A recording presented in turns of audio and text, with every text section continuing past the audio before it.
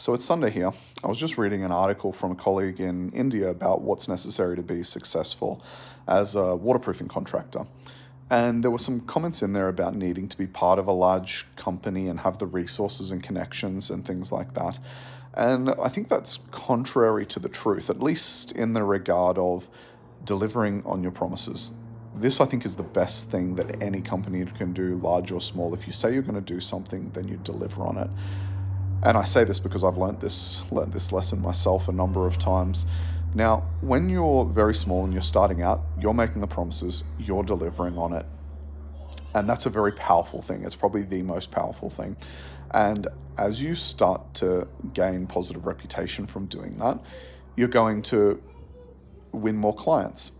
And in order to service those clients, you're going to need to take on staff and employees to help you with doing that. And you slowly start to lose that control over the delivery. It's not just you that's responsible for that delivery anymore. So as you get bigger and bigger, that ability to be in control gets smaller and smaller, and you lose one of the biggest advantages that I think you have when you're starting out. So I guess my point is that if you're just starting out, don't underestimate the power that you have with this one thing and make the most of it.